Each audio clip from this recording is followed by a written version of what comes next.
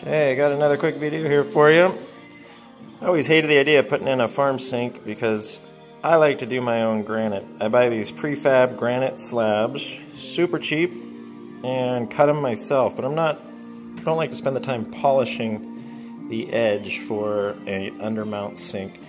So I found this farm sink that is above the countertop drop-in farm sink, and this is what the granite cut looks like on one side. I break it right in the back so I don't have any weak spots as I set it by myself. And this is the sink. They are very easy to put in. Just want to show you how the joint looks here.